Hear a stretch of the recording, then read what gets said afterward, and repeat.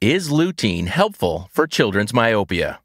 Many parents ask, is lutein helpful for their children's myopia? Don't blink. Here comes today's scientific knowledge. Lutein itself is a precursor to a major component of the retina, which protects the eyes from light. It can also effectively delay the aging of the eyes. According to the Chinese Pharmaceutical Affairs, Volume 26, Issue 8, 2012, the group taking lutein had significantly less visual fatigue, and their persistence of photopic vision increased by 21% on average, with a total response rate of 62%. Compared with the control group, their blurred vision, dry eyes, eye distension, eye pain, photosthesia have improved. Is lutein helpful for children's myopia? Supplementing lutein appropriately is helpful for the following groups. First, myopic patients that are being treated with mydriatics. Myopic children that are using mydriatics, as macular area is more likely to be exposed to sunlight. Children can wear sunglasses or hats to block out the light, or take lutein appropriately to enhance the immunity of macular area.